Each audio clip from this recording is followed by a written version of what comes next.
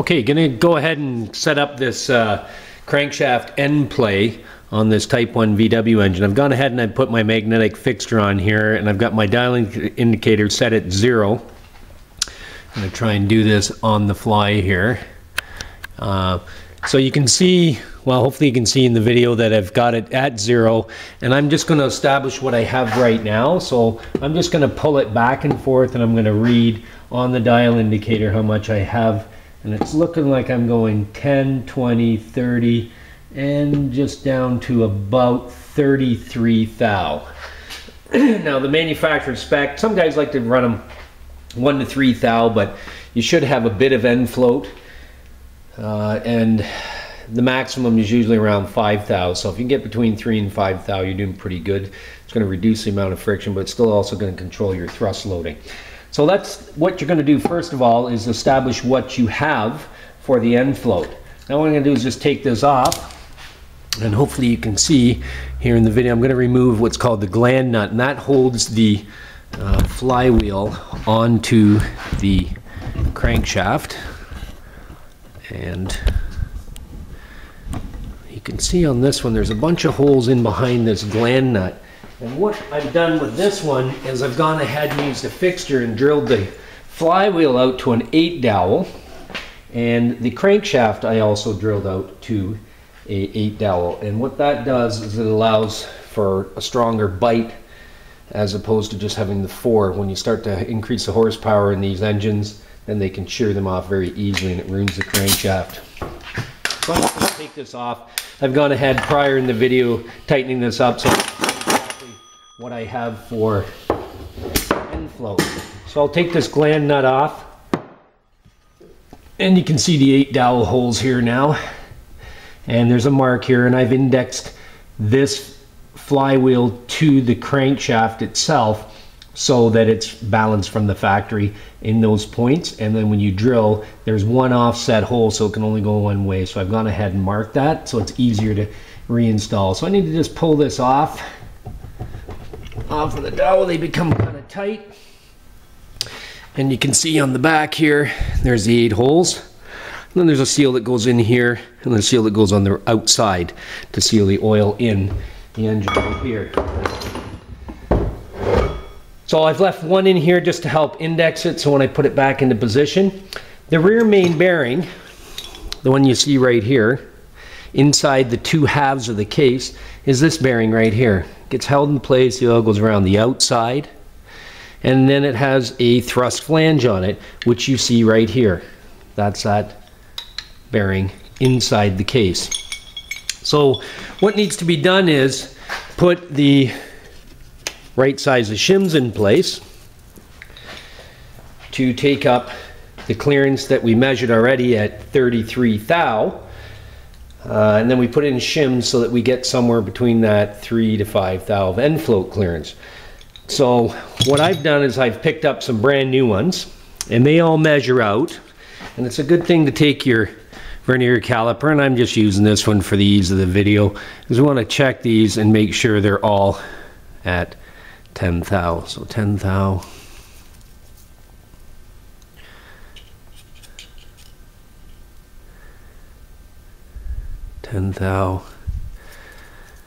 And the last one.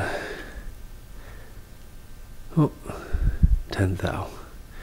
Okay, so if I was to put the 3 10 thou shims in there and bolt it all back up, and I check the end float, I should have about 3 thou of end float. So there was a bit of calculation involved with what bearing I was going to install in the case to compensate for end float, because you can shim these bearings up to quite a bit. So I'm just going to put these in. I'm just going to put them in dry. Well, there's a little bit of residual oil that's sitting on them, so I'm just going to put them in place.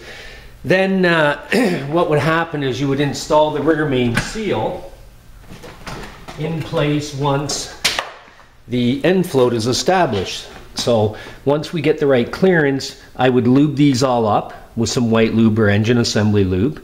I'd put all the dowels in, and then I would put the crankshaft on, or pardon me, before I put the flywheel on, then I would install my rear main seal that sits right on the end of the flywheel. Not a bad idea to check the fit too, Just make sure it does fit tight, and it's going to be able to stop the oil from coming out of the engine. So we're going to take them, we got the 3 shims in place. Now I'm going to take a look at the index point on this thing, where it's supposed to be, and the mark that I have on the flywheel.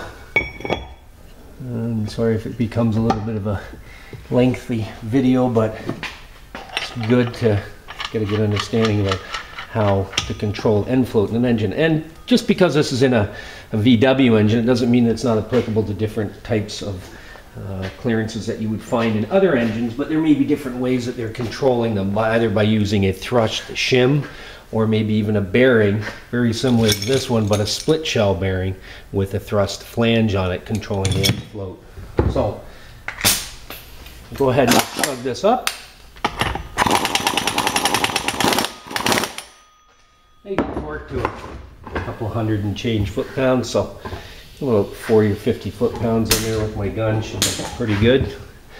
And then we'll go ahead and set up the dial indicator again and see where we get to with our dimension now. So let's see if I can move this back over here and see if we can get you guys to see the reading on this. Now, this was, I had mentioned in class that I had done this, and I said I wish I had a camera. So here I am now redoing this just to show what I had found. And it was like textbook, because the clearances that I set the engine up for worked out at the very end that I wanted to have 3 to 5 end float, and I'm at 3 thou. And there it is right there. 1, 2, 3. Not sure if you can see that in the camera or not, but it doesn't move very much at all. Before we were moving all the way around to the 33 thou, and now I've put in the 310 thou shims and checking it, and I have 3 thou of end float, exactly what I want to have for this performance engine.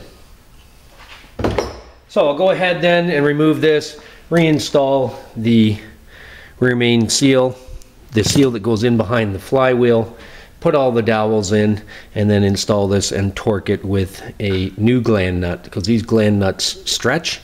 And again, they are, the gland nut itself is also the pilot bearing for the input shaft of the transmission.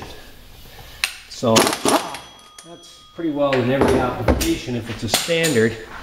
And on the inside of that, there is some bearings down inside here that are needle bearings that help support the end of the input shaft for the transmission. And I have the input shaft, which I happen to have an input shaft right here for the transmission. So this would go in here.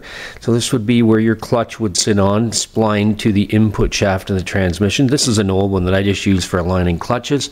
And you can see that this portion here of the input shaft is the mated bearing surface for the bearings on the inside of the gland nut. And it sits like that. So when it's assembled in the engine and it's all torqued, that pilots this end of the shaft, and the bearing in the transmission right here supports the main shaft coming into the transmission.